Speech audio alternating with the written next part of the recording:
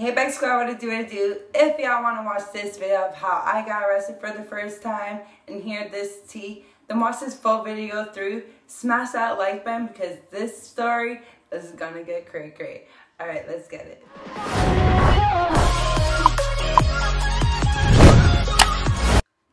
Hey Beck Squad, what it do? It's your girl Becky in the cut. If you're new to my channel, welcome to my channel. Subscribe below if you want to be part of Becky Squad. Hit that bell if you want to get post notification shout out and a share notification shout out. And so you also don't miss a thing by me. So today's video is obviously going to be like the title says below, how I got arrested for the first time. Yeah, it's going to get crazy. Oh my god, I hate going back to this story, but like I said, I have so much stories to tell you guys and to share. So that being said, let's get into this crazy story of how I got arrested. And before we get into this video, smash that thumbs up button below, show that love. And y'all, please do your girl that favor. Show her that love that you got for her. Alright, let's get it. Okay guys, so let's go back to when I was 21. Right now I'm 27, but when I was 21, I was going to Montreal with an ex and his boy, and I was also going to check my grandma because she lives in Montreal, and also the rest of my family lives in Montreal as well. So that being said, we're heading up to Montreal, but before we headed up there, we got some drinks to go on road with, like obviously beer, liquor. You're not supposed to drink and drive, but like I said, we got it for me and his boy. But I was there thinking my boyfriend at the time wasn't going to drink like that, right? So we got all that, and I had my kushas, which is weed. So I had that, and I also brought my bong ziggity. It's like a big bong, like probably like this tall or whatever. And I had it in like the front seat. It was my Bob Marley bong. So I remember bringing that up with us, and the ride was pretty fun. The first couple of hours, and to get to Montreal, it takes like, I believe 7 hours from where I am. So during the ride, we were all like just sipping out some drinks and smoking. And my boyfriend at the time was also doing the same. I'm not sure what else they had brought at the time when I was in the car, but I will get into that after when I got arrested. But that being said, so we're driving up there, and at the time, my ex used to love to race people on the highway, which used to get me so pissed off because I already got in a huge accident with him months prior. So February 12th, 2013, I got in a bad car accident with him because he used to drink and drive. So I was telling him, you shouldn't be drinking. I don't want you drinking and driving to Montreal. Like, this is crazy.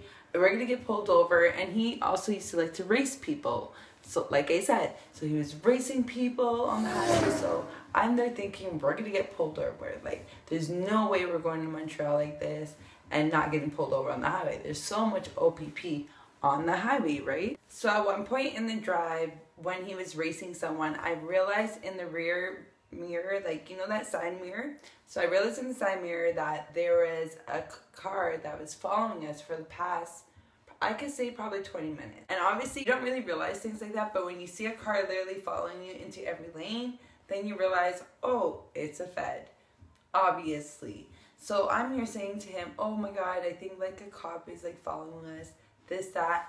He like freaks out on me, like literally freaks out. And it's like, shut up, be dumb, be like, you always do this, you're always trying to cause an argument whenever we're like driving, you always try to tell me what to do. If I want to drink, I could drink. If I want to race people, I could race people. I'm like, we've already got an accident like this before. Like, I ain't trying to be in another accident. I was like so pissed off. So at that point, he like threatened me and whatever to like hit me, or like he's gonna drop me on the side of the highway. So I was like, what the fuck? So I was like, okay. So I just stayed quiet in the car and just let him drive. But in the back of my mind, I was like so paranoid because I was like, oh, like this guy doesn't even understand that he literally got in a car accident and made me take the fall for it like months prior. And I literally had a neck brace and couldn't move my neck. So if he doesn't care, then watch after this sort of thing, right? So we pull over to a gas station that was on the side. You know, you can go off the highway into the gas station. So there's one of those gas stations on the side.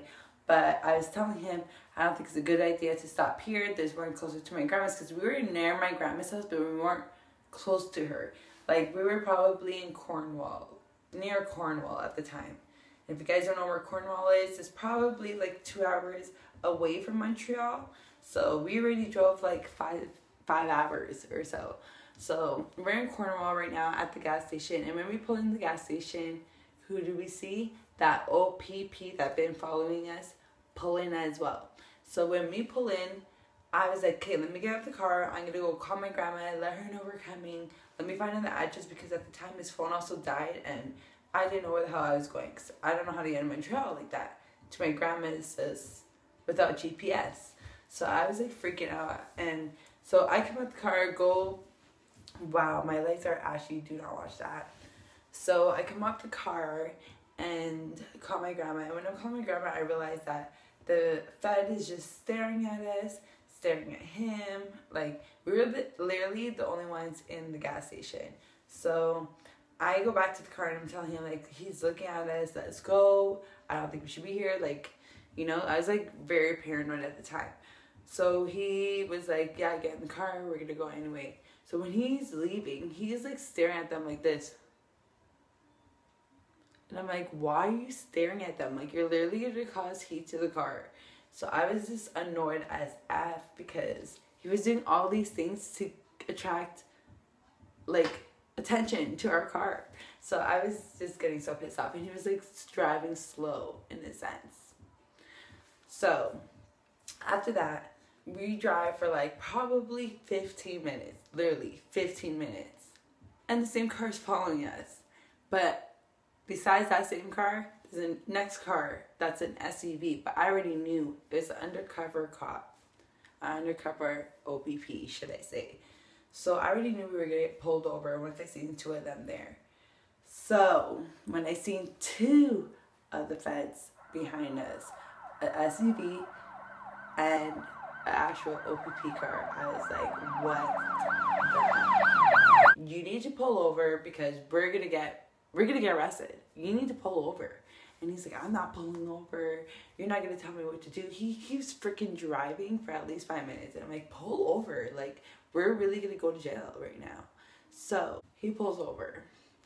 He pulls over and I see a lady come out the SUV. So she's coming right onto my side. So my heart's being like, do-do, do-do, do-do. And I'm like, oh my gosh, like, she's like, roll down your window. So I roll down my window and she's there asking for the driver's name, which is my boyfriend, and at the time, and he lied to her about his name. So that was first mistake he did. So if you guys, if you ever get pulled over, don't lie about your name, because they will catch you. Somehow they will catch you. I don't know how, sometimes they will catch you. So he gave his name and, well, his fake name, but at the time, he has two different names because he came from the country. So he has a name that he had when he was born in the country, and then he has a name when he came to Canada. I don't know if you guys get what I mean. But basically, he used his other name, so his dad's name. So when he did that, they're like, oh, I know you're not that person. You're lying. And they said, what's your real name? And then when he gave his ID, it showed a different name, obviously. And the car was registered under the other name he used, which is his dad. So they caught on real quick and told us to come out the car. And they told me they asked me what I had in the front seat. And I just showed her. And then she literally like took my bong and like threw it in the forest or something. I don't know. But I was like, oh my God, like we are definitely getting arrested. So after that, when she threw my bong, she tells us all to come out the car. She's searching us. She's asking if I have anything on me. I'm telling her no. And then they decide to search the car. So at this point, I'm freaking out because I don't know exactly what his boy had or brought. And I don't know what my ex brought to Montreal. So when they searched the back seat, they come back and they're like, whose mirror is this? And I'm like, mirror? And I'm like, who brought a mirror? Like a circle mirror that's in the back seat. And it wasn't mine. Honestly, it wasn't mine. It was his boy's mirror. So he admitted to that. And then they're like, okay, so if it's your mirror, what's all this white stuff? You guys know what I'm talking about. And I was like, say honest to God. And at that point, I was freaking out because I was like, I don't do that. Like, now I'm caught up in a situation. I know how much time people get for that. So I'm there freaking out because my son is back home with my mom while I went to go check my grandma. So I'm there freaking out like, oh my God, tell them it's yours. Like, what the hell? Like, why did you guys bring that? This is when, like, we literally get put in a car because my ex got put in the OPP car and me and his boy got put in the SUV together. So I'm telling his boy, like, why did you guys bring that? Whose thing is that? Does, like, my ex do it? Like, well, I said, does my boyfriend, I'm not gonna say his name, but I'm like, does he do it? Like, tell me right now, be honest. Like, I'm not gonna get mad, I'm just gonna leave. And he admitted that, like, he was doing it with him. So I was like, so pissed at the time. I was so pissed because literally I did not know he was doing that, and I just felt like I got sucked into something, and I was so blinded about it, and I was just blinded about a lot of things at the time. But I was just like, this is why he always, like, try to get aggressive with me out of nowhere. This is why he always tried to threaten me and act off here and there. Like, it was just so weird. Like, I always had a feeling, but I never really asked. But then when I found that out and they took us to the station, they strip searched me and everything. Alright, guys? And at the time, I really thought I did not have anything on me until, like, they literally strip searched me. Like, I was naked. And a popper piece, if you guys don't know what that is something like this. It literally fell out my bra. She's like, oh, what is that? How can you hid that from me? And the cop was, like, getting mad with me. And I'm like, what the hell? Like, honestly, I didn't even know that was in there. So I got put in a cell for, like, a couple of hours. And then they were just going back and forth of who's who, who's what, like, who's whatever it was, is. And I was telling them, it's not mine. I'm not taking the fault for someone else's crap. That's for sure. This, that. But at the end of this all, I didn't get the fault for it. My ex took the fault because he ended up admitting it was his. And his boy said that he already did his whatever. So I was just like, okay, so he did take the fault for it. And he couldn't because his parents did not know anything what he was doing. And he was not supposed to be with my ex at the time because they both had, like, a charge together or something. They're, like, co-accused, so they could not be together. So that being said, the cop ends up letting me go, ends up letting his boy go. But do you know what they did to me? Do y'all know what they did to me? They dropped my ass to a gas station in the middle of nowhere, and I had to find my way home. Thank God for baby bonus that night because baby bonus comes in at 12 and I had no money to get home, literally. So I had to, like, in the beginning, I didn't know that well I didn't know that baby bonus was coming that night. So I was there panicking at the gas station saying to his friend, how are we going to get home from Cornwall? Like, we're hours away from home. We both have no money. We got dropped here out of nowhere. Like, first we need to go to Montreal because it's the closest, and then get a ride from Montreal back to Toronto. So at that point, we were just figuring out plans, and then last second, God freaking helped me because he put change in my account, and I got a way for us to go to Montreal, and then from Montreal back home to Toronto. But it was a long ass trip, guys. It was the worst time of my life. Like, honestly, that was the first time I ever got arrested. And I wasn't even arrested. I just got put in a holding cell. But either it was the worst experience.